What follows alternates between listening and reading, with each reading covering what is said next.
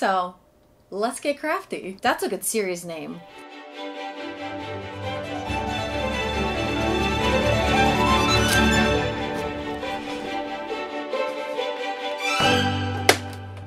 Today we're sewing. Hello, it has been such a long time since I've done a sewing video, and today I'm making things that I have been wanting on just the general online sphere that I'm like, I want this. I would like to get this. So today we're taking matters into our own hands. We're saving money, but not time, but we're getting crafty and we're making those things ourselves. And I hope that this video inspires you to make stuff too. First project we're making today is inspired by shirts like these. I have lots of scrap fabric. My scrap fabric pile. There are a lot of options in here. Floral, we have gingham, we have a pink corduroy. I actually think I'm taking out of the running in general because I think I want to make Barbie's vest. Not in this video, in a future episode of So Let's Get Crafty. So in my main inspo pic, they did the words New York. I think I'm gonna just do my own name. It would be cool to have a shirt that just says Jess. And I think the first step to this is definitely picking out the background for the squares. Ooh, you can hold my t-shirt. Nice. My grandmother-in-law gave me this. So I'm gonna need 4 squares and then 4 letters. Could be a really cute background. There's this plaid pair of shorts I thrifted last summer and they fit so funky. I also have this. I think I just need to cut some out and test my holy grail product. It is a rotary cutter. This thing is incredible. Cut our square. We've got square number 1. This is such a cute fabric. I've been holding on to this fabric for genuinely 3 years. I knew I would do something with it eventually. Crafter problems. First you don't succeed. Are you cuter? This square is a lot cuter. Ooh, I like it. Now what I like about this fabric is it's cool as frick. There's this flower pattern. This will be a nice background. Maybe I like this guy. He's so cute. Let's arrange the squares and figure out the letters now.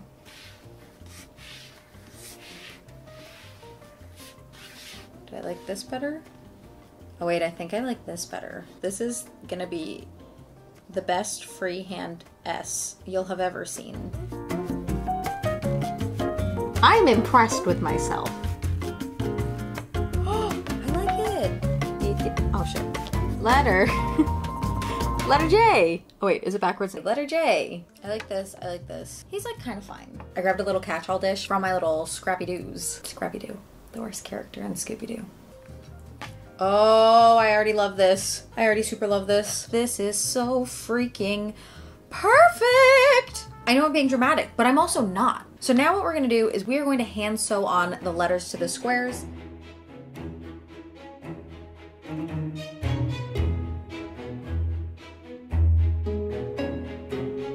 It's the next day. I have gotten the letters sewn onto the little squares. You guys, I had the worst time trying to pair the last S. I feel like all the fabrics just were not working, so I ended up having to scrounge through. But I think it's going to be even that much better. Très cool.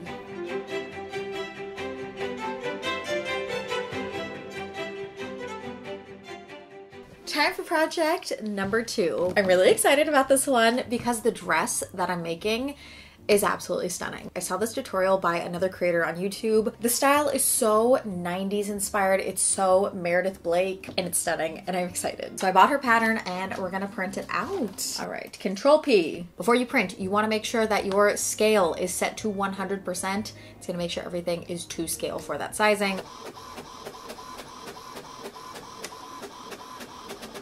Oh no, am I running out of ink? Come on, make it, baby!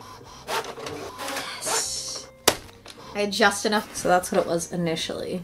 And then here we are at the end, running out of ink. How to assemble. You guys leave the nicest comments on my videos, and I really, really appreciate that. So thank you. There's a letter and number included on the top of each page to help you get the correct order easily. Wait, I'm kind of confused because She said they get laid out by grid, and I was like, cool, easy peasy. Tell me why there's like a bottom row that says E1, E2. We stopped at D4. Where's E1 and E2? I'm gonna go back to the pattern. Okay. There is no E1 and E2. Ano ba yan? Here's what we're gonna do. We're gonna lay things out, and we're gonna figure out from there. Maybe it'll make sense once I put together everything else, and then we'll see. We'll just see. A1. Yeah, there's really not space. A4. B1. B2. B3. B4. Before what? C1. C2. C3. C4. D1. D2. D3. D4. Oh, okay. I think the pattern is complete and I don't think I need E1, E2. I don't know what that's about, but this is the whole pattern, so I guess I'm good. Now we have to actually assemble the pattern, fold the edges, match them up together, tape them, and then cut it out.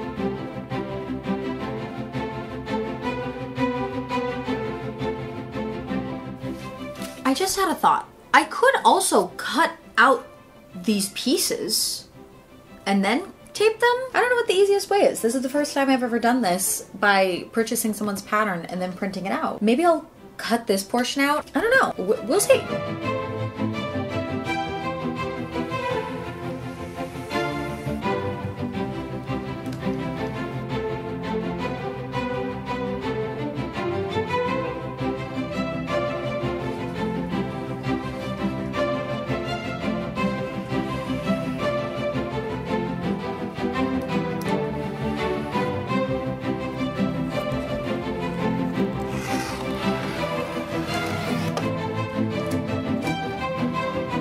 Tape down all the loosey-goosey parts. I actually got bit by a goose when I was like 7. My aunt used to have this goose named Sebastian. He was just a very angry goose. And one day he went on a biting spree, ran after me and my brother, bit my brother on his nipple, and bit me on my side. And I have like a little scar on my side from Sebastian the goose. That was not the only time he attacked. He attacked my brother like 2 more times. But yeah, I also got thrown off the back of a donkey once. But that's another story for another day. We've got our panels. I got this really nice fabric from Mood Fabrics because I was like, if I'm making this dress, I'm making this dress. So you want a stretchy fabric, something like a thick jersey. And I looked at a couple jersey fabrics at Mood, but I felt like they weren't either a strong enough black, like it was more of like a faded or washed black, or I just felt like it was a little bit too sheer, and I was like, is there anything else? And then I found this spandex blend, and it's really nice. The fabric is stretchy, but it's also very taut. So this dress is really gonna snatch, and it's gonna look so good, which is great for the silhouette because it's very like hourglass. And I got 1.33 yards. I think there should be enough to do the dress and to do a little top. This is gonna be so cute. Panel 1. I also really hope this fits my bust. I'm a 32E. We have our little weights, some perfume bottles, teacup, and another cup. I'm using the utmost concentration. This first part, I will say, is big slay. If I can just replicate it, fantastic. Oh, the weight of this fabric is perfect. Okay. Hold this. If this was a thinner fabric, definitely pin your fabric. I'm only doing this because this is such a thick fabric that it's able to not be sliding around. All right, here we go. I keep feeling like Peter Pan at the beginning of VHS Disney tapes from like the 90s, where he's like, here we go! And it was like, discover the magic of Disney. Do you guys know what I'm talking about? Here we go! From the magic within our hearts. Let's see. Oh my goodness. And it's okay if you have a little bit of fabric that's a little bit irregular because we're gonna clean that all up with the bias tape at the end so you can hide some of the little imperfections.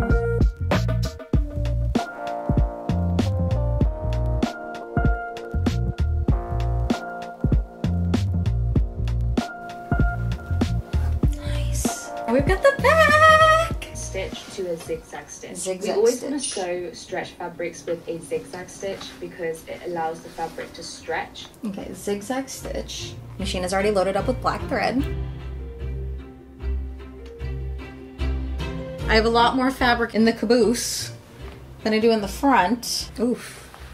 Hopefully this is how it's supposed to be. Okay, so before I officially sew the first seam on the dress, I want to test out on a little scrap piece of fabric. Ooh, perfect. I'm glad I checked before sewing because the width for some reason was set to 0. Wait, I gotta know how much is on my bobbin. Nice, a good amount. There's nothing worse when you start sewing a seam and then your bobbin runs out after like an inch or 2 and you're like, awesome.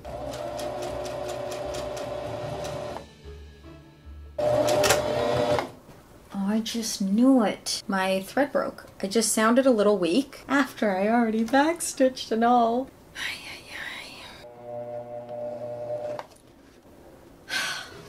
The thread broke again! Oh. What happened here? Now time for the other joy of sewing. Seam ripping. Yay, not bad. Hey.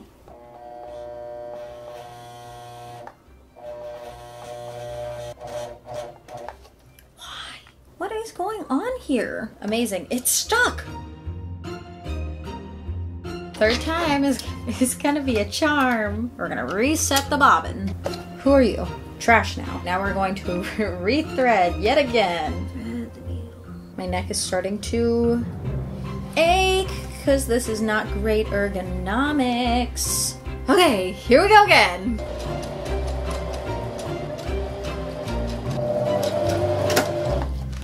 The thread broke again. Verdict is my thread sucks, which is weird because I've used this on other projects, but maybe it's because this fabric is thicker. I don't know. So we gotta go to the store. Let's see.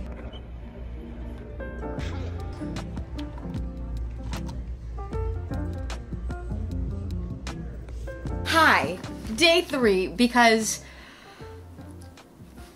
I lost my patience. Basically, by the time I got back from Joann's, I was already fried green tomatoes. You know, my patience, just like the thread, had kind of snapped. With the new thread, I was able to get the bodice sewn. I did have to do a little seam ripping session on one side, but I tried it on, it looks great. Next step is bias tape, which I've actually never done bias tape, and I feel like that is what makes this dress wow. It gives it the it factor. Also, I put the dress on my mannequin for show because I thought it would be cool to see it. It was a pain in the ass to get on, and I feel like it's gonna be a pain in the ass to get off. Maybe I can just peel it off.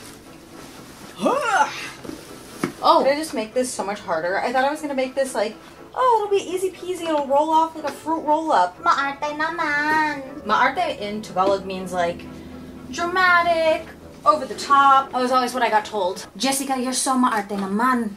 Nothing to see here. What did I do? Well, you might just have to rest. Carrying on. I want to do a test on some scrap fabric first before I fully commit to the garment.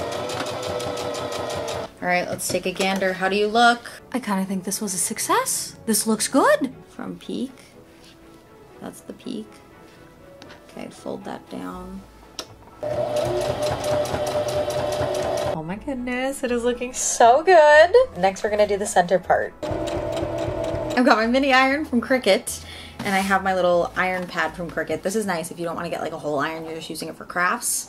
So I really expected this to just be like a one-day kind of thing, and then that didn't happen. I'm basically almost done with it, except this neckline I have done and seam ripped out like 9 times. I think I finally got the technique down for the sweetheart neckline, and I decided to do 2 strips instead of just 1 because I was trying to do 1 and then it was getting funky. But if I just do 2 and meet them in the middle, and then I'm just gonna run it straight into the strap at the corner, and that's that. I think the thing with self-teaching sewing is sometimes you kind of just assume you'll figure it out because a lot of self-teaching is just figuring things out on your own, and sometimes even if someone explains a concept to you, you kind of have to just do it and experience it in order to get it anyways.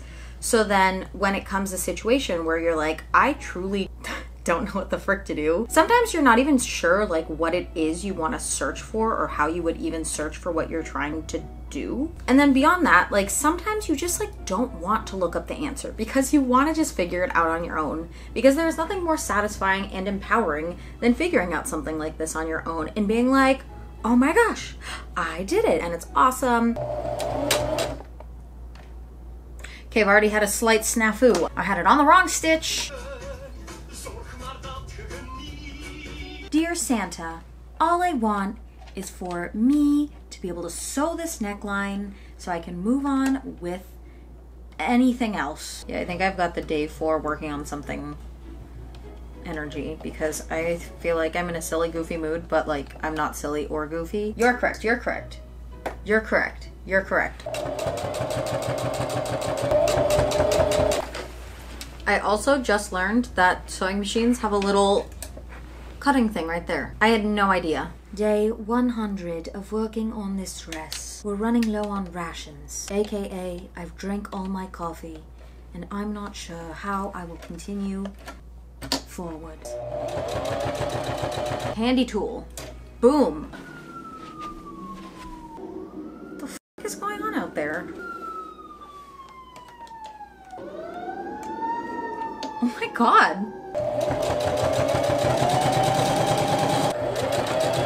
Yay! Final step, I'm gonna sew the little back straps onto the back and I'm done. So we can head to the next project. The next thing I'm making is a black tube top with the same fabric that I made the dress out of. So I went ahead, cut a giant strip of rectangular fabric, tried it on, pinned it in place, and that's kind of all that there is, and then I'll finish up the edges. We want to make sure we go back to a zigzag stitch.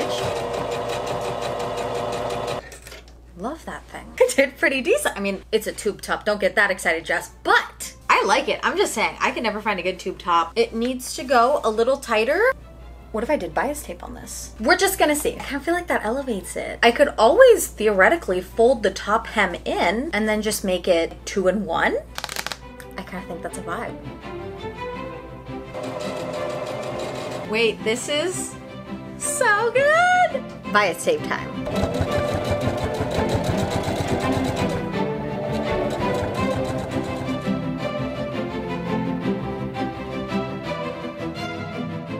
I'm so excited with how this turned out. The shape is so perfect. I love the neckline, but I will say where the 2 pieces of bias tape meet in the middle, it's a little funky. I have to still fix it, but I had to take the dress along on the trip that I was on when I was filming this try-on footage, which this was taken in Paris. So that adjustment did not get made before I went on the trip. But beyond that, I'm so happy with how the dress turned out. I love the shape, I love the cut. I'm really happy with how I did the straps. I brought them in a little bit on the back to give more support for my bust versus being entirely straight. And I'm really happy I did that because I think it has a lot more support for my bust than most spaghetti strap dresses like this have for me. But overall, I'm so happy with how this turned out. It's so freaking cute. I love it. Once I fix that little part in the middle, this dress is an A++.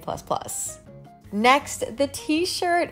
I don't know why I did not film my last 2 try-on clips in the same place in Paris because the background was gorgeous. It was perfect for try-ons. It was just too hot in that apartment. And after I did the try-on with the dress, I was like, oh, I'm fried. But anyways, this t-shirt, I think it turned out so cute. I love the letters. It was such a nice, easy DIY, and this is just a great one to do if you want to add a little bit of personalization to something you own. Another A++. I think she's so cute. And I think I actually want to do another version of this tee where I just have like the letters and no background squares so I can alternate between the 2 vibes.